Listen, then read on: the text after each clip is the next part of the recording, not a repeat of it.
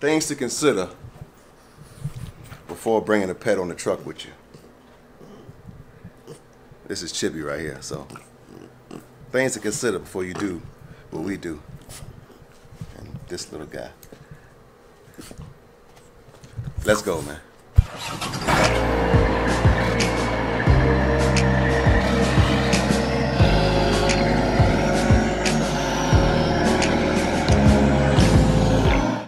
Alright, I'm coming to you from the floor of the hotel room. It is what it is, man. We just out here about to check out right now, about to get going. Got some new stuff bubbling, so we're excited about that. But we want to slide through right quick and I guess give a quick, brief breakdown of things people who have pets and love pets, like many of us do, and want to bring them on the truck with you. Just a few things to think about before you do that. Pros and cons, so to speak. What you say? What you think? Yes, we had some people reach out to us. It was like, you know, could we possibly touch on it? So I think it's a good subject because it's like having a whole nother person on the truck with you. Really. That's a fact. Really? All right, so I would say it's not gonna be in a particular order because it's nothing that we really thought out like that. But I'll just say one, I guess, would be breed size. Like Chip is a small dog. He's a French bully, so you know they're not gonna get too big anyways. So it all depends on what type of dogs you like or what type of dog you already have. But size will definitely matter. She and I team, so we're already double occupied on the truck. So when we talk about adding an animal to it, size definitely does matter because it's almost like putting a third person on the truck. So if space for you is an issue and you have a large dog and you are teaming, you might want to consider possibly not going that route maybe. But I don't want to tell you what to do with your loved one because, you know, pets are people's loved ones. So if you could deal with it, deal with it. But that's one thing to deal with, that space and proximity will reduce with a large animal. So you might want to consider that before you do that too. Definitely fur his hair. Okay. You want to get a breed of dog that doesn't shed as much. He has periods where he shed, but we just recently found out that they have a shampoo that we can use that we got when we got his last grooming done. Right, and she uses shampoo that helps him not shed as much. But when you first shampoo him, he shed for like the first 3 days really, really bad, and then after that you don't see as much. And it actually works because he hasn't been shedding like he used to. At first, when you rub him, it would just be some hair that would come off. So you want to make sure that either you can deal with that or you get a dog that doesn't shed as much. Well, most animals, I think, are going to shed anyway. But I would say also you want to make sure whether or not, I guess your pet is long-haired or short-haired. Mm-hmm. Some of that can kind of help. Right. But, I mean, shedding is going to be shedding. It definitely comes with having an animal, especially a dog, so to speak. So that's another thing. That's definitely one right there, shedding. So you're going to have to put your work in to keep your truck, keep your space clean and free of hair because cracks and crevices, it will get there. Right. And Frenchies are low maintenance. You know, they don't really need to be outside running, taking a whole lot of walks and doing things like that. For the most part, they sleep all day. They love to play. They're real cuddly. What you call them, like a lap dog. They're like a lap dog, so, like same as a teacup Yorkie or something like that, or any small size dog. Frenchies fall in that category. They're probably on the big side of that category, but they still fall in the category of somewhat of a lap dog, just because they like, enjoy, and want attention like that. So that's another thing. You was talking about needing a lot of maintenance or exercise. You need to know, does your breed require a lot of exercise? Like to have a pit bull on the truck. A pit bull, I don't know medical terms or stuff like that, but pit bulls or certain types of dog breeds need to run, to display what their athleticism is. A lot of dogs are made for that. A Frenchie is not a dog you'll take on a hike with you. He ain't gonna make it. You gonna end up carrying him because he gonna stop walking on you. And they're hot-tempered or cold-natured, so he can't take extremes one way or another. So if you have a dog that doesn't deal with elements like that, you know, 90, 100-degree days for Chip, he's outside using the bathroom right back in. He's not the type of dog that you would even leave outside like that for long periods of time. That's not his thing. But now, on the other hand, if you do have a dog like that, then you do want to consider that you need to take breaks more frequently so that the dog can get out. Right. You know, whether you're going to get fuel or you stopping somewhere at a rest stop or whatever, you know, being able to take your dog for walks and things like that. Right. Because I do know, even though not with him, when we had our other dog, you know, they can get bored, start eating on things, chewing on things, and you don't want that. Speaking of not just in such a small space. Speaking of chewing, I'm about to say another thing is what type of food does your dog require? Does your dog or pet require a certain type of food that you can't get at any basic store? You know, a lot of times I try to get grain-free. Gracias, señorita. Texas heat. Oh yeah, what? I don't know about this Texas place, man. I love it, but whoa. But a lot of times you'll get, you know, certain food, certain dogs require a certain type of food. We try to stay with a grain-free regimen for him. You know, try to eat or try to feed him, I guess, what we would call more of a higher-end dog food. But sometimes you can't always get to the Pet Smarts and the Petco. Sometimes the parking lots won't allow it, or just trying to find one, period. It can kind of get a little difficult sometimes. So if you have a dog that's not required to have or doesn't really benefit from quote-unquote higher-end foods that you would find at specialty pet stores, like I said, Petco, PetSmart, and etc., you know, you need to know whether or not your dog can sustain off of a basic food, let's just say from a Walmart or a regular grocer. Like, so, Frenchie snort, by the way. And snore like old men. So if you need some rest and you're in the bed with him, you better fall asleep and they first. Fart. Oh my goodness. Yeah, like now, an old man. Another thing to consider is high pet fees when you go to hotels. Ah, it's going to be there, and sometimes you might have to stay at a hotel that might not be as great because the fees are lower. You don't want him to mess up anything. Or no fee at all.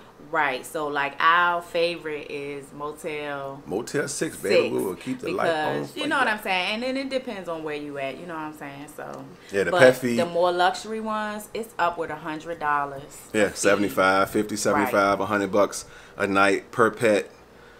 That sort of thing, or pet limits. Or that's another thing too when I was talking about larger size animals. When you get out of the truck and you want to do hotels and things of that nature, some hotels, places have certain regulations on pet size, breed, because you know there are some breeds that people for whatever reason are just scared of. So they have noise. What is it called? Like they restrictions. Have restrictions. Okay, like we're at the La Quinta, so they allow dog and your pets and everything. It's a $20 fee for this one. I don't know how much it is everywhere else, but they do have like a noise ordinance in line. Like they require you not to leave your puppy or your dog too long for complaints and things like this. Because this little one last night, well, we stepped out for a little bit, making all kinds of noise. What the sign says for us is we're in the truck. Called us. We're in the truck with Chip every day, all day. He's with us every day. We're on the road. We live on the road in the truck. So the whole aspect of leaving him in the room while we go do anything, to him is like, whoa, what's going on here? Like, one, I guess why I can't go, because he don't understand it. People don't think you're a person, bro. So another thing to consider is, before you go too far, I wanted to add on, like you're saying, with other hotels that are pretty expensive. Like when we first got him, our first delivery was in San Diego. And we went to a nice resort in San Diego, and yeah, the fees was upwards of $100. But I would also say, depending on your breed too, because Chip is so cute, and people love him so much that a lot of times when we get to hotels and things of that nature, they waive the dog fee or don't even apply it just because they love him. So you know, I guess if you got a little funny-looking, ugly dog that people don't look at as being cute, they may smack you just because they don't like your dog. Because we got Chippy here. So I don't know. So maybe that has something to do with it. But go ahead. Another thing too is consider like looking at videos and asking your groomer things that you can do when you don't have the time to get them to a groomer. So we have the nail clippers. We have Chip, I don't want your daddy's shoe all on me like that. See what we talking about? Cut it. They also have like you know, sprays that you can spray to keep them refreshed, Right. and little cute little cotton things you could put in their ear like wipes, because you know Frenchies have these huge bat ears. Mm-hmm. And everything gets in these ears, like they're like a suction cup for dirt, like for real. And you know, and another thing with that too, just it came across my mind. One time he had a tick on his butt, so keep your dogs out of like high grass areas when you're traveling, and check them, because going from state to state, if you're a trucker, you know, a lot of times you might not think about it, because like, oh, they're just going to the bathroom, but you know they'll get some travelers. You know, Yes. and he recently had got one right on his tail. Yep. My daughter was like, "When is that?" But we got it all. Well, yeah, I mean, those are just a few things, man. I'm sure it's a million other things. What you got? Extra leashes, because we just had one of his pops. Okay. So keep some extra ones. You never know what could happen. And the little poopy bags. Poopy bags. Most places yes. going to want you to have them. Now, I mean, I ain't got to say it's going to be what it's going to be, but it's going to be what it's going to be. But if you have the little bags and you are in public places where people see, people be looking and watching for stuff like that. So you may get some funny eyeballs or some when you don't have it and you just let your dog do what you do and walk off. But it is what it is. Please get your dog some toys, because this is not a toy. But for him, it is officially a toy. He feels like this is a toy. So get him a bunch of toys. Yeah. And we're going to wrap this video up, because we want to come back and give y'all some more information about pups and dogs and things on your truck, because we got some business to take care of. Oh, so you just ended like, okay. I ain't know. But hey, those are just a few things to consider, man, before you bring a pet on the truck with you. I mean, I've seen a bird cage strapped in the front seat in the seatbelt. Like, now, really, we close to the time to be getting put out of our room, so we got to go. Is that late already? Yep. It's getting there. Ain't nobody even knock on the door yet. No, they knock on the door and say, you know, or yes. whatever. You just be like, oh, we ain't ready yet. Right. But so some of those things, man. So those are just a few things to consider before you bring an animal or pet on the truck, man. But other than that, to all my pet lovers out there, enjoy your pet, man. Take them with you, explore. You know, just enjoy life with them. They're a lot of fun on the truck. We did about 2 years before we put him on the truck, and Chippy has definitely brought a lot of life to our whole trucking situation, to our day-to-day, and he just gives another element to the truck that we didn't have before, and I enjoy it. It's times where it blows it because I can't do everything that we want to do. We always have to consider that we have him, so it kind of limits a lot of stuff. Well, then that's a whole other thing. But if you're going to be out here on the road with a pet, movies, just entertainment and things of that nature that you may want to do personally, you're going to have to consider your pet, you know, whether or not you can leave them in the hotel, in the truck, like all of those little things is things you're going to have to consider, and they matter, and you're going to have to think about them before you make that leap. So, you know, they're a lot of fun. We enjoy him being with us. We get a kick out of him. We love him. And we quote unquote borderline wouldn't have it another way, but it's times that it blows it, and it's almost like, man, like I wish I could just put him somewhere safe or get him somewhere safe for a few hours to go do this, that, and the third. But then you don't trust everybody with your pet either, so it's kind of a catch-22 with a little all of it. Hey, and make sure your pet can listen to you and is not a complete hard-headed. Have control of your pet. You gonna need that. Oh, definitely out here on this road. Yeah, so, and keep your pet on the leash also, man. Don't let your pet run loose. Out here, you don't know what to expect in certain areas, certain terrain, certain other animals that's out. You just don't know. So keep your animal and pet, keep full and total control of it, him or her, and you'll be all right, man. It is what it is. But that's just a few tips, man. Things to consider before bringing your pet on the truck with you. Anything else with you, Shalyn? Not right now. Well, that is what it is, man. Y'all know what it is. This is Boy Mo 804. And you go to Divine Earth with 1E. And this is Married to the Miles, man. Holler at us. Comment, like, share, subscribe. We got some stuff on the way, too. So stay tuned, man. Stick and stay. Y'all know what it is. Chippy, you got anything?